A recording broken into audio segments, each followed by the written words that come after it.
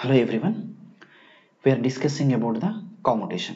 Okay, in the last session we discussed about the ideal commutation. What is ideal commutation? The current reversal will be within the commutation period. It is known as the ideal commutation. Okay, that means exact in 2 milliseconds. The current reversal means what is the meaning of current reversal? It will change, for example, plus IC to minus IC. That means commutator current plus IC to minus IC within exact 2 milliseconds, then it is called as ideal commutation. In this next, over commutation. So what is the meaning of the over commutation? If the current reversal takes place before the commutation period.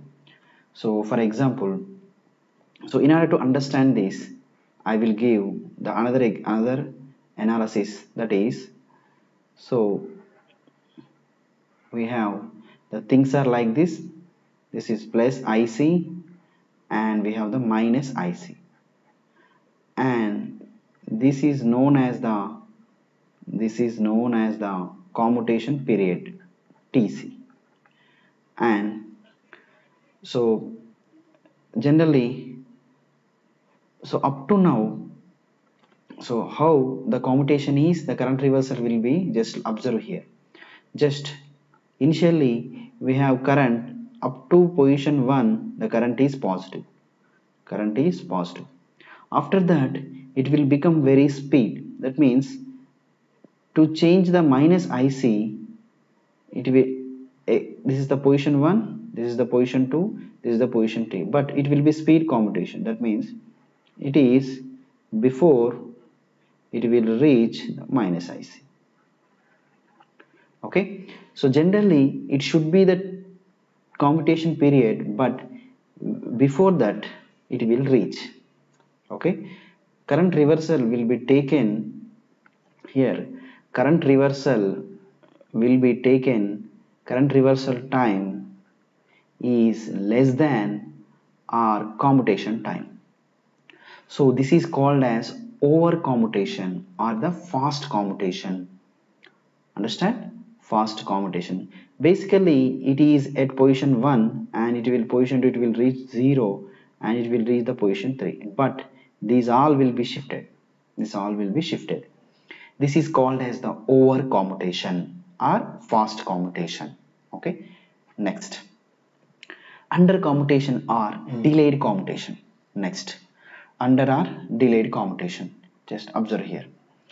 This is different scenario.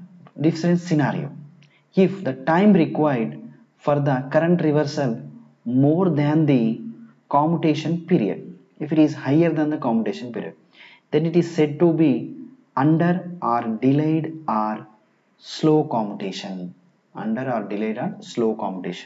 So for this, so I will explain the example. The example is like this. Same thing, just understand this. Again you should draw it. So we have two things. One is this is the position of, for example, plus IC, and this is the position of the minus IC.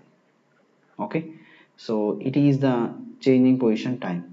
It is also changing position time. So what happened?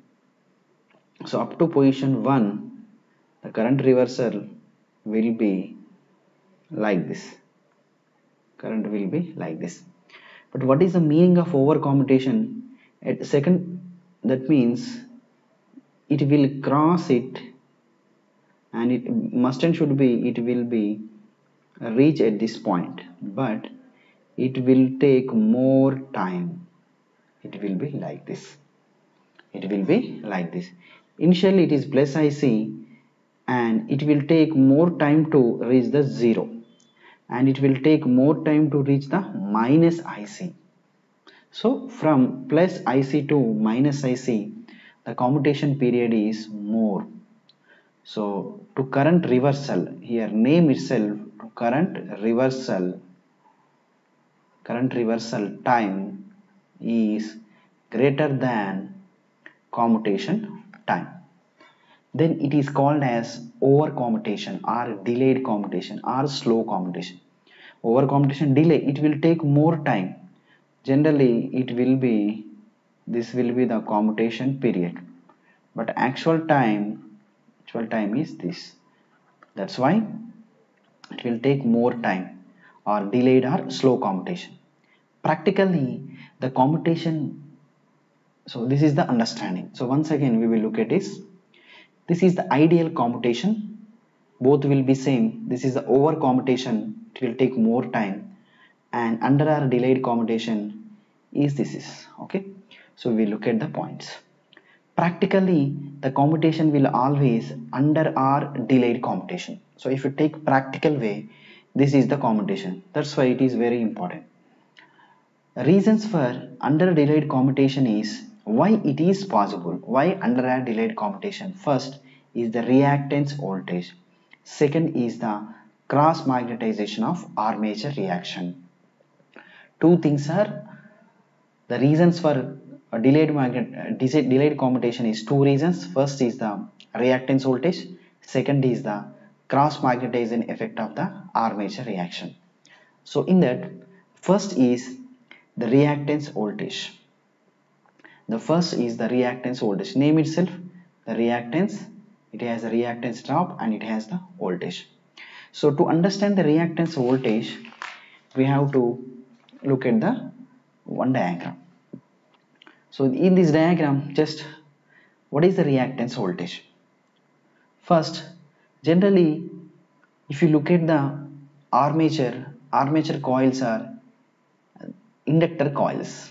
Inductor means, so it will made with the coil, the inductor means it consisting of the reactance. So it has some reactance. Wherever the reactance, automatic reactance have some drop, that is known as the reactance drop or reactance voltage. That is nothing but the ER. We can name it as the ER. Okay. So during the commutation process is whenever going on, the current is changing from plus IC to minus IC, due to which is a statically induced EMF is induced. A statically EMF is induced. Just look at here. For example, this is the brush. So in this brush, we have some current. That current will be, for example, the current will be flows like this. For example, the commutation current is like this. So how the commutation current, for example, we are sending some current, the current will be flows like this and it will go to is, and after that maybe that current will be like this. Whenever this current will be flowing through this, what is this current? Current is generally it will be changing plus IC to minus IC. That means time changing current. That means we can name it as the AC current. Whenever the AC current is flowing through the inductor, the EMF is induced in the inductor. That is induced as reactance voltage. EMF is induced, which is called the reactance voltage. Why it is reactance? It is induces across the reactance. This reactance voltage opposes the current reversal according to the Lenz's law. So what happened? What is the meaning of Lenz's law? Lenz's law said effect oppose the cause. Effect oppose cause. Generally, what is the effect here? EMF induced is effect. Cause is current reversal. Cause is the current reversal. This is the cause. So this effect opposes the cause due to the Lenz's law. So that's why the current, so it opposes means changing from plus IC to minus IC will take the more time. Will take the more time here. That is the thing. So thereby cause under or delayed commutation. Due to that, under or delayed commutation. Okay. So the reason, very important reason, generally any coil is changing from plus IC to minus IC. Plus IC to minus IC means what happen? What is the thing happen? This will be like this. This will be like this means it has positive magnitude as well as negative magnitude. Whenever the positive magnitude and negative magnitude is across only the one coil, then automatically statically induced EMF is produced. Then the statical EMF is produces, and due to the statical EMF induces, due to the Lenz's law, what happened? That it opposes the current reversal. It opposes the current reversal. So due to that, the commutation process will be slow process. Process is slow process. Then that is called as then due to that we are getting the delayed commutation. So thereby under our delayed commutation is possible due to that. Okay, so this is about different types of commutation and the reasons for the commutation. In that we discussed about the first commutation. First reason is reactance voltage. Okay, I hope all of you understand the session. Thank you.